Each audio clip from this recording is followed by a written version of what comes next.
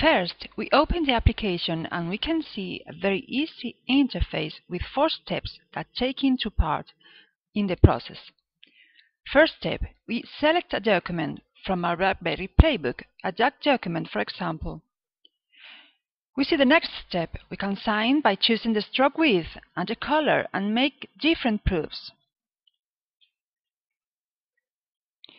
When you are satisfied with the result, you can sign it by typing the secret code of your digital certificate. We wait with the progress bar and see the document converted in PDF with the signed signature at the bottom. We can see the PDF document with the signature. And the digital certificate. If we don't like the result, we can repeat the signature by selecting the second button. This is the correct signature. I like it. Well, and we can sign it again, and the program maintains the secret code. You don't have to type it again. We wait again and we see the document with the new signature.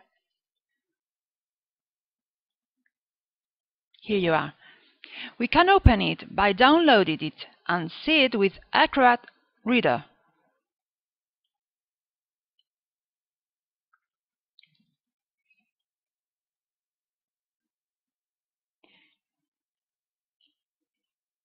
You can see it with the new signature.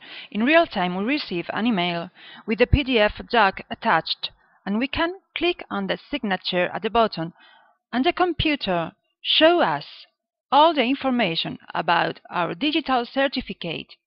That guarantees that nobody has modified our document since it was signed.